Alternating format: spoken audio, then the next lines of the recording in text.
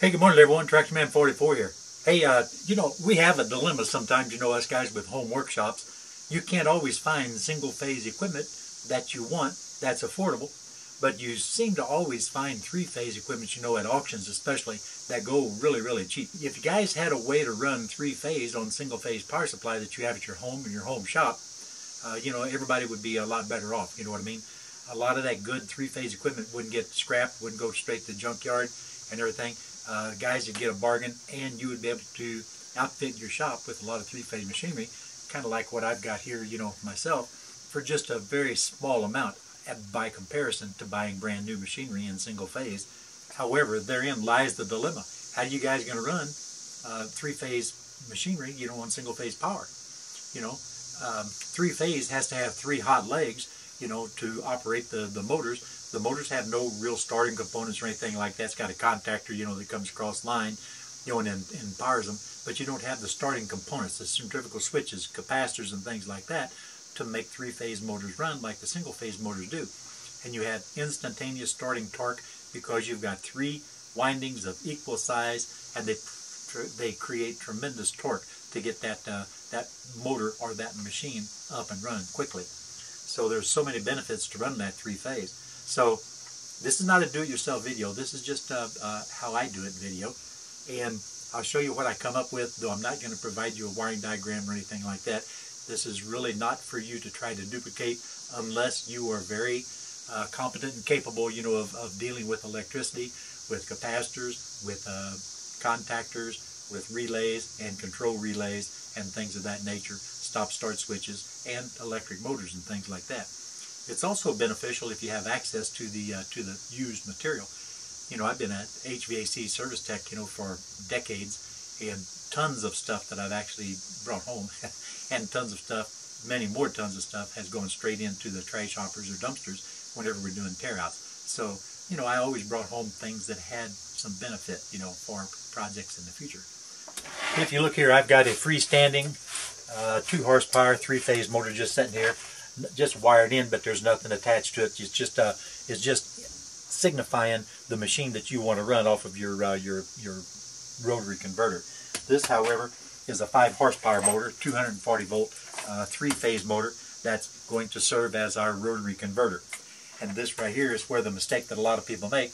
A lot of people don't realize that you need to get the speed of the motor that's going to create the rotary converter all the way up to the rated RPM of that motor before you apply power to the windings through an offset leg or a shifted leg through a set of capacitors to provide the third leg power off of the single phase power supply. I'll tell you a little more about that in a minute. But I've got I forgot what this is, a 3/4 horse? No, this is a 1/2 horsepower motor, and if you notice, it's got a same size pulley on this motor here as there is on this motor here. This is what's called a pony motor. Just like the old bulldozers equipment, you'd have a pony motor to start up and warm up, then you would start the big engine with the pony motor.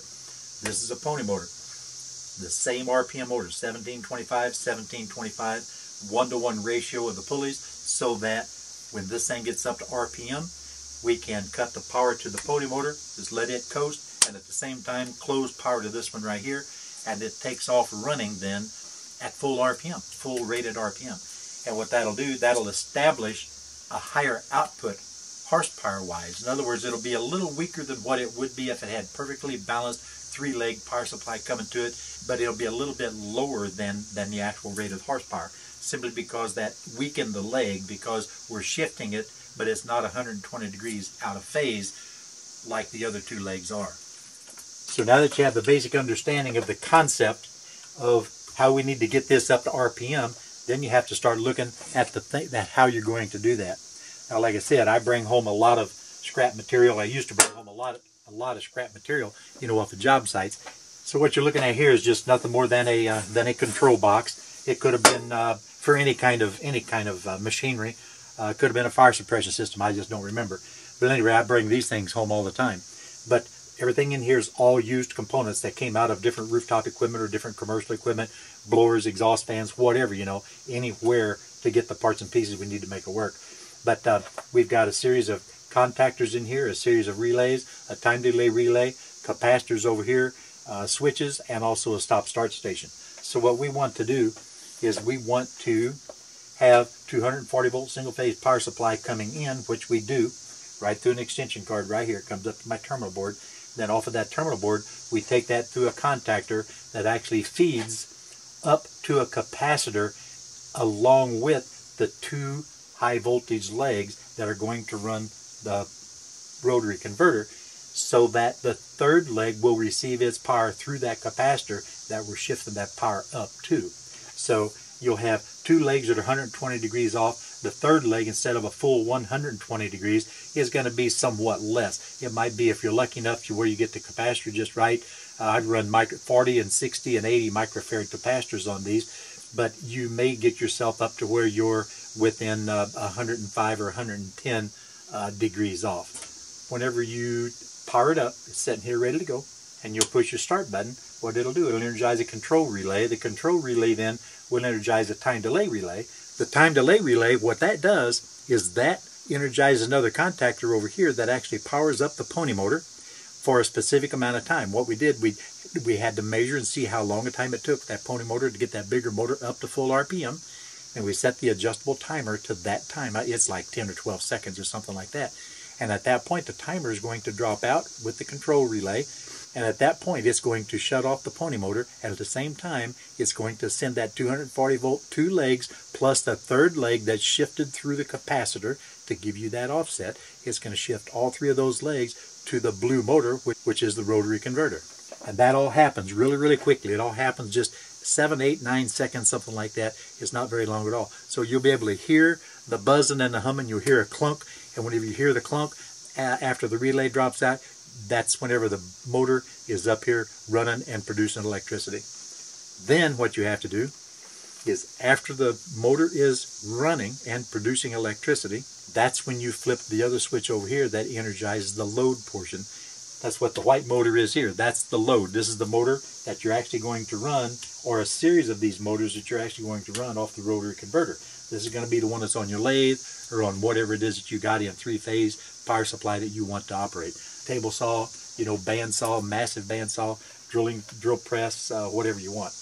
But essentially, you're going to see whenever I flip this, push the start button over here, you're going to see a little LED or a light light up on this relay right here, and it's going to buzz, because remember, this is all old equipment, and it was old whenever I brought it home 20 years ago or so. But this guy's going to energize the pony motor and at the same time energize the time delay relay, and you'll see that drop out very shortly. So let's start it up.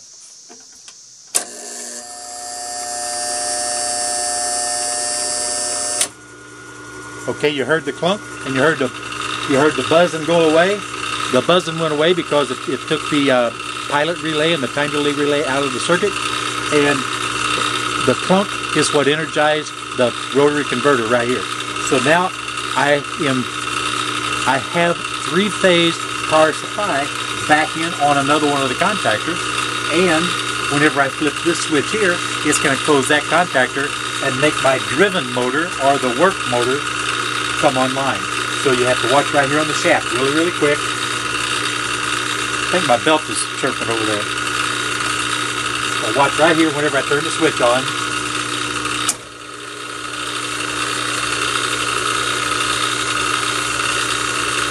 Now if you check your voltage coming into this motor, you're going to see full 238 volts on 2 legs, and you're going to see somewhat of a lesser voltage on the 3rd leg, or across the 3rd leg to the other 2, simply because, like I said, that capacitor can't fully create that shift that's required.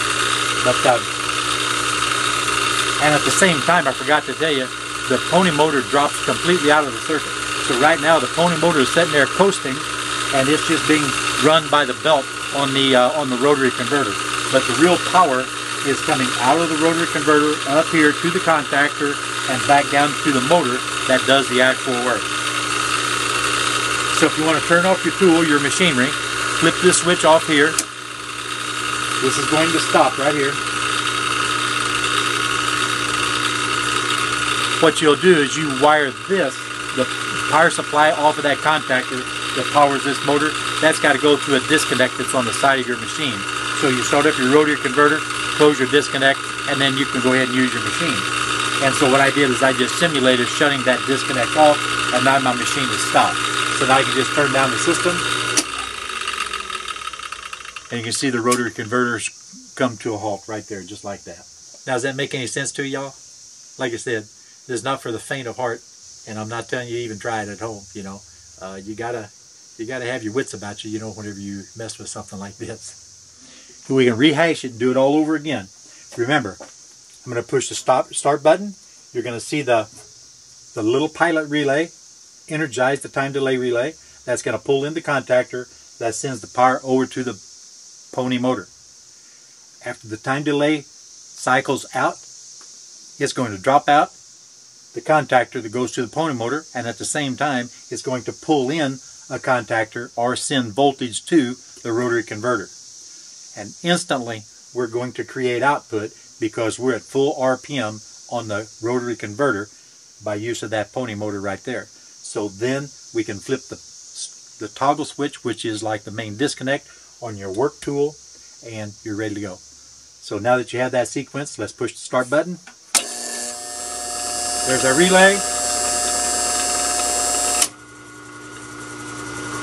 Pony motor's dropped out. We're generating electricity.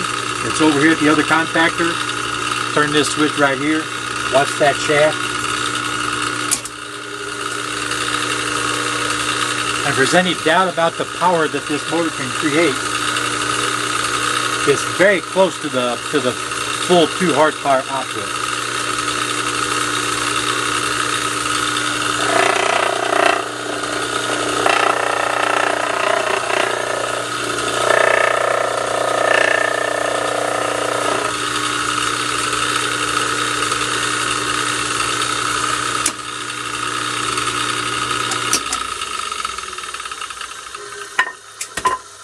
I know that doesn't simulate very much of a load by just putting a board across that bare shaft.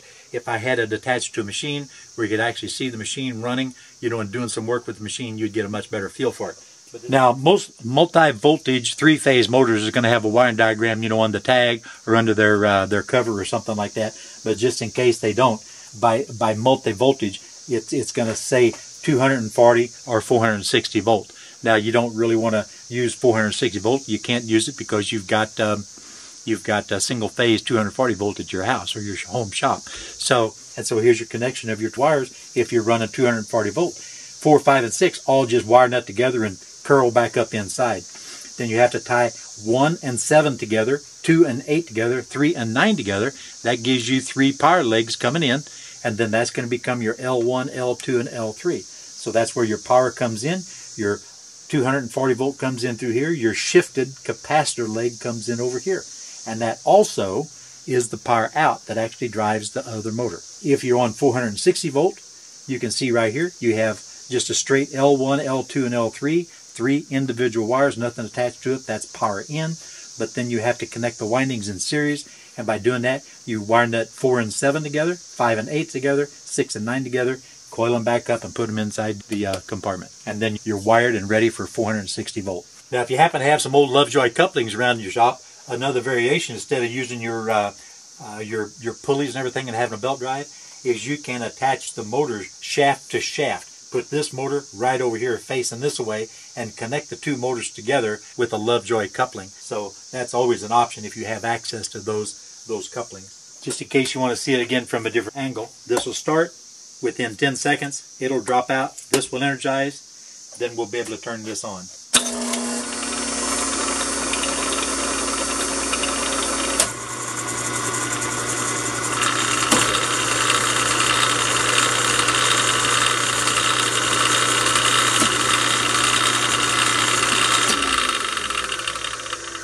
So there you are, guys, running 3-phase equipment on a single-phase power supply. Hope you all enjoyed that. And you know what? This is Tractor Man 44, and I'm out of here, guys.